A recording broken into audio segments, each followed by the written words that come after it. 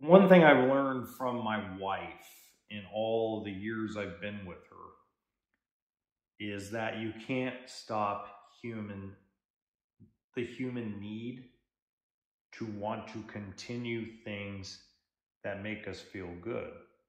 And it doesn't, I'm not referring to sex or food necessarily or materialistic things. I'm talking about like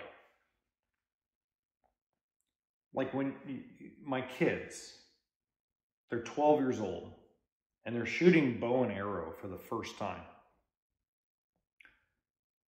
You should see the looks on their face when they accomplish shooting the bow and hitting the target.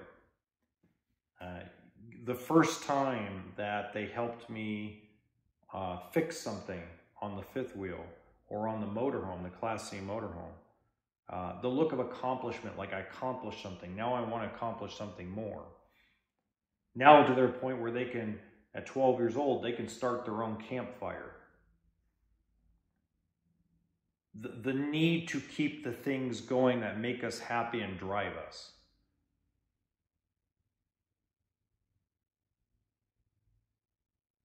And those are the things that we need to remember come from our heart, not from what politician is elected. And that's something that probably angers me the most about where we are in the world today, is that we determine how our lives are lived based on which political party is in office. We decide, we let other people decide on TikTok and social media what the new trend is. And this is nothing new. It has nothing to do with social media, because social media just replaced things like magazines and cable television and newspaper. The form of media changed that made people predetermine what their destiny was based on other people's choices, not on your own. Here's a great example. Economies come and go.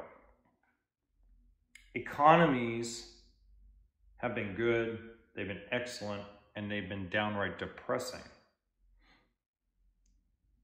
But yet somehow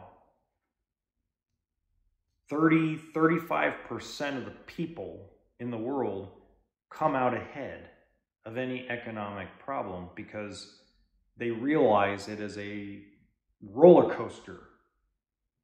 And they just choose not to go on the roller coaster with everybody else. They just stand aside and watch everybody else go around going, at least I'm not going to throw up. I talked to a guy today that was very interesting. He had a way about him that was very interesting. He would rather pay a lower interest rate than a lower price. It shocked me today. I couldn't believe it.